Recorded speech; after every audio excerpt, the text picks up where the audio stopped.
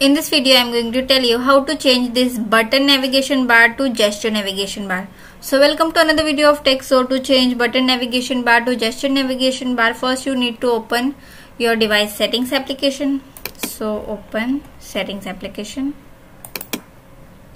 Now scroll down and click on display.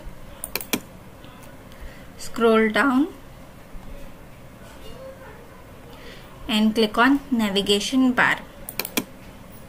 So here is the options: gesture, swipe gesture. Click on swipe gesture, and in this way you can switch to gesture bar.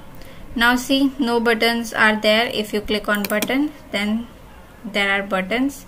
If you click on gestures, then you can use gesture. Now you can use gestures to navigate your phone. Swipe right to go back, swipe up for home screen, and swipe up and hold for recent apps. So in this way you can convert button navigation bar to gesture navigation bar on Samsung Galaxy S24 Ultra. Thanks for watching. Subscribe to TechSource.